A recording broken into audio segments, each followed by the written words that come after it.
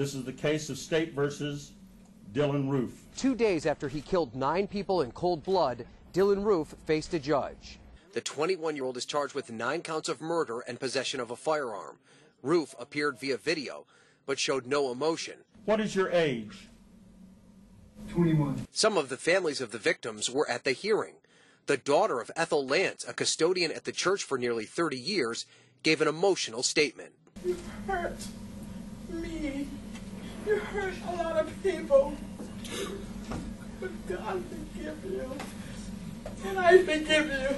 The judge set bond at $1 million on the gun charge. Dylan Roof admits to investigators he did it, wanting to start a race war, when he shot and killed 9 people at the Charleston AME Church Wednesday.